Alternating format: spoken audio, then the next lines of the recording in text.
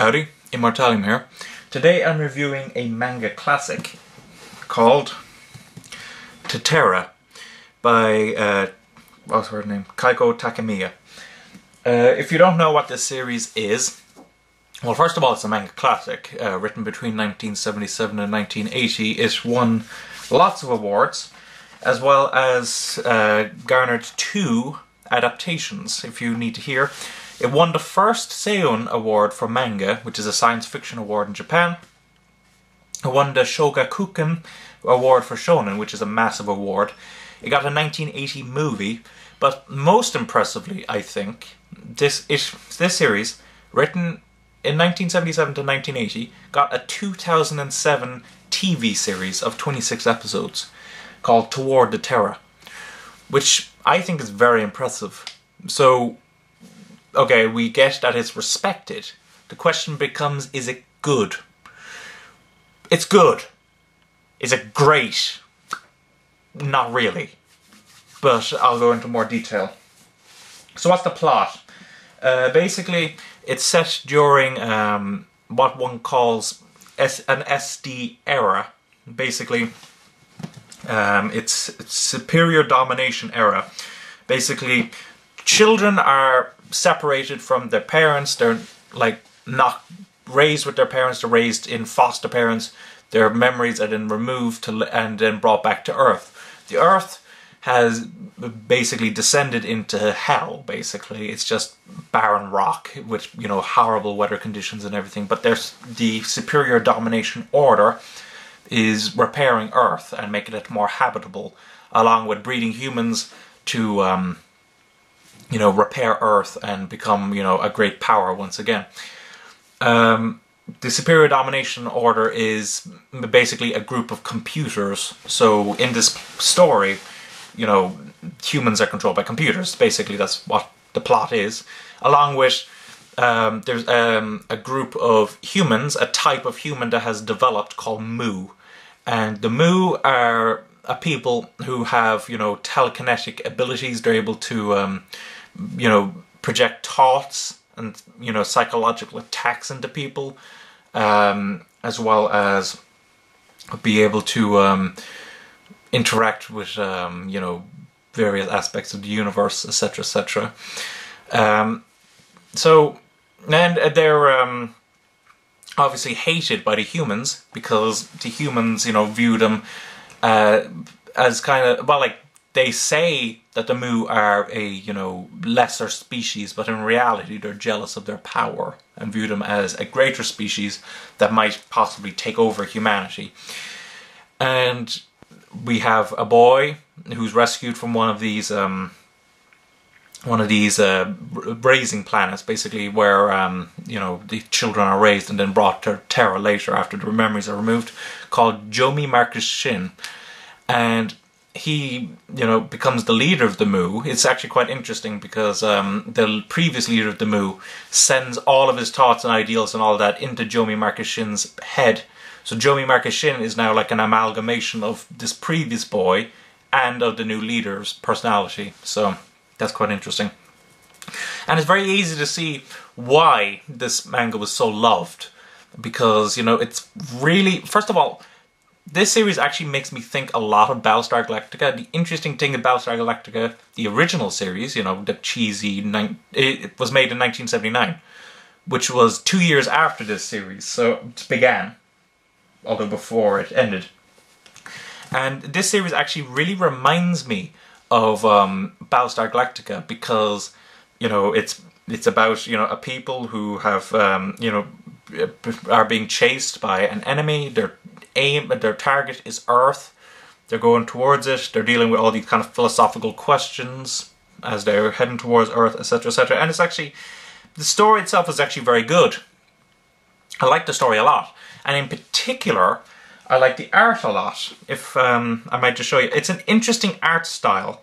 Like, basically, the way I would describe it is like, it's like a combination of old shoujo manga art style and tezuka, in that it can be very detailed, particularly hair-wise, but then, well, you know, it can also get quite cartoony. So let me just see if I can get you some good looking, like, you have this kind of thing here, which is very lovely looking artwork, I think, particularly when you consider it was 1970s. The space shots are like absolutely just beautiful looking. I think near the beginning you get some really nice space shots. Like for example, the ship here is just gorgeous looking. And actually the panel arrangement as well is fantastic. I mean, there was something that... I only finished the series yesterday, so there was a scene near the end of the story which actually really stood out to me in its panel arrangement. It was, where was it now? Where it basically, a mountain became part of the earth, which, no, not part of the earth, what am I saying? The mountain became a part of something else. Just give me one moment. Yeah, part of space. So it's actually quite fascinating.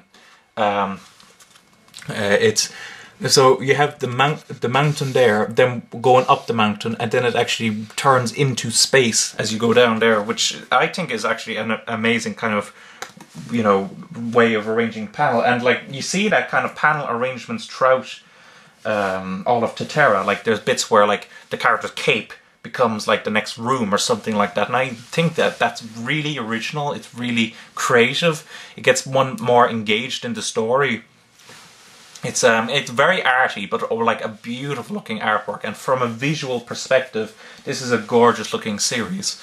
The story, as I said, is very good, and I love the ideas that it presents, you know, like, you know, humanity controlled by you know, computers, that the Mu are like a separate species that have been developed somehow from, you know, human genetic code, and that, you know, humans hate them because of the fact that they're superior, etc., etc.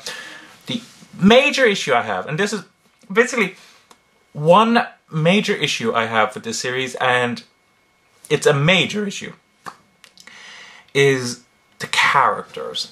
It's not that the characters are bad. They're not bad. You know, there's none of the characters that you look at and you go, oh my god, I can't stand them. It's just, you just don't get too engaged with them. This series moves at a quick pace. It's more about the story than the characters. The characters are there in order to progress the story and to, you know, create the ideas. While, like, none of them are particularly memorable, none of them are, you know, standouts. You know, some of them are interesting, but, like, you know, they're just interesting mainly for the ideas they have rather than, you know, the characters themselves, personality-wise. That's something that I thought weakened the series, and it would have been nicer if Keiko Takemiya had, I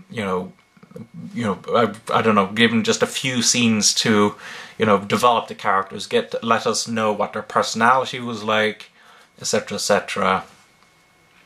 It's kind of annoying in that regard, in that we don't really get to know these characters, and we don't get to connect with these characters. But for the beautiful artwork and for the you know, great ideas that it presents, it's still a recommended series. Two things to talk about before we finish up. First of all is Vertical's treatment of this series. Now, Vertical are one of my favourite manga publishers. They basically, the only series I had gotten before Terra from Vertical were Tezuka series, which, you know, beautiful, you know, translations, paper quality, etc., etc., as well, covers. And I'd also read the first Gundam manga, first volume, which, you know, beautiful hardcover thing and gloss pages. So, like, you know, their presentations are generally amazing. To Terra, it's not so bad that it'll interrupt your own reading experience, but I do have to point out some issues. First of all, the covers. These are made by a guy called Chip Kid, the kid being 2 Ds if you want to look him up. And they're just shots from the manga itself. So if you look at that, if at some point you're going to find it within the volume, and I just find that kind of distracting. I don't think it's like the most appealing cover. I would have preferred if they used like maybe one of the covers that the Japanese versions used. The other thing I have to point out is, okay, you get these things in here called parts. So you have part 1, but they're not really organized into chapters. Now, I find that really annoying because, you know, when I read it, like I was reading this at night, and I love to end on a chapter, you know, so like if I'm reading, say, Naruto or, you know, Buddha or something like that, I'm gonna stop at the end of a chapter and not within a chapter.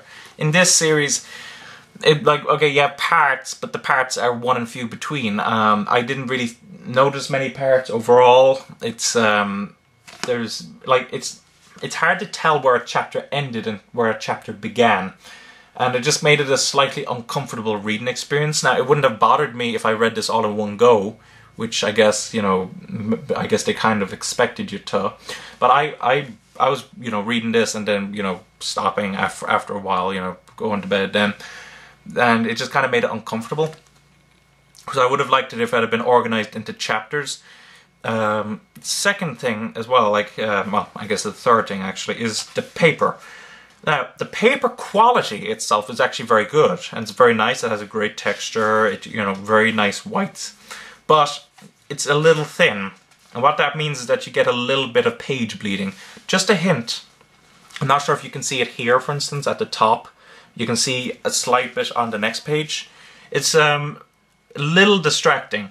Not overly distracting, but just a little distracting. It just makes it so basically, vertical, you could have done a lot better on this release. You could have organized into chapters for a more comfortable reading experience. You could have made the pages just slightly thicker, just ever so slightly thicker, to remove page bleeding, and, you know, the covers. You know, you could have just gotten the original Japanese covers. I would prefer that. And final thing as well to point out about this series. You may have noticed, if you use Anime News Network recently, that they have an article now, you know, Manga Spotlight on Terra. The reason that they brought it up, and the reason I was reading this series, is because of the news that this series is going out of print. I think January 1st, 2014, Vertical will stop printing this, and actually, according to their contract, will have to destroy any remaining stock of Terra that they have. Which is a bit extreme, I think, but, you know, that's what can happen. Now, stores will be permitted to sell the remaining stock that they have of Terra, if they have Terra, but they won't be able to order any more of it. You know, Vertical isn't going to be able to sell them out cheap or anything. So, if you want to get this series of Terra, you're going to need to get it soon, or else you'll have to rely on luck in order to find, you know, find Terra at a con or something like that. So, overall, with Terra, do I recommend it? I do, because it's an important part of manga history. It presents a lot of interesting ideas and is a beautiful looking, you know, work. You know, just gorgeous artwork. But the Vertical's treatment could have been much better, and the characters aren't particularly memorable or interesting.